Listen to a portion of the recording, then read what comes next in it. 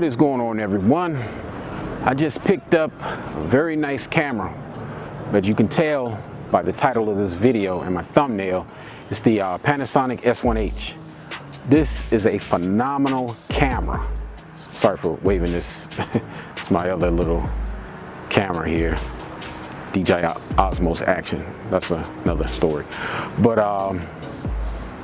I just recently picked up the Panasonic S1H. I got the kit lens on here, which what I'm filming on right now is the Lumix 24-105 kit lens. I mean, the camera with the lens is great. I really like a lot of the features of this camera. I love the flip out, fully flippy articulating screen or whatever you want to call it, and no record limit. This camera has an active cooling system in it. No overheating, like, you know, some other brands. I'm not going to say any names, but still great. Those are other great brands of cameras. I mean, these are just tools. You use what works for you. I'm not a Panasonic Lumix fanboy. I'm no fanboy of any brand. Whatever works, it works, and I like it. I did my research on this Panasonic Lumix camera, and I've come to the conclusion that I really like it. It's a phenomenal camera. I mean, you got 6K. I don't need 6K, but I do like, I am going to be filming 4K 30p, and I am going to be filming 1080p. I mean, you don't need too much else for YouTube videos. So this definitely works for me. The cameras in this video, in this video, I'm going to be testing out, I'm going to be doing some testing out the autofocus. I'm going to be running toward the camera. I'm going to be moving backward slowly, doing different angles, jumping in and out of the field of view of the camera, and just testing out that autofocus. I'm going to do 2 autofocus modes that I'm going to be testing out are the 225 area and the eye, body, and face detection. So without any further ado, let's get into this.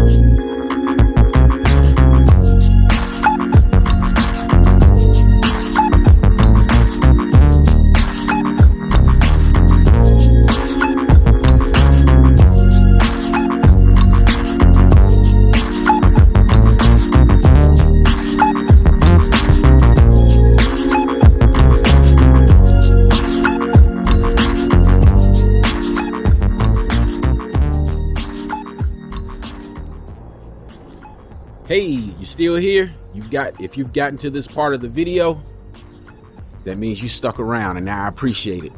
But thanks for checking the video out and checking out the Panasonic Lumix S1H. Had the 24-105 kit lens on here. This video, I've been primarily just taking really a look at the autofocusing system on here, which is depth from defocus. It's a contrast-based autofocus system. I've tested it out, and it's not that bad. It's not that bad as some people have made it out to be. But I guess whatever floats your boat, you know. But for me, it's fine. This is a phenomenal camera. Like I said in the beginning of the video, I have no regrets with my purchase at all. None at all. And I appreciate you for watching my video. And on that note, and in conclusion of this video, go ahead, subscribe, comment, like, share, hit that bell notification button so you can be notified of the future videos that I post up. Until the next one, take care. Peace.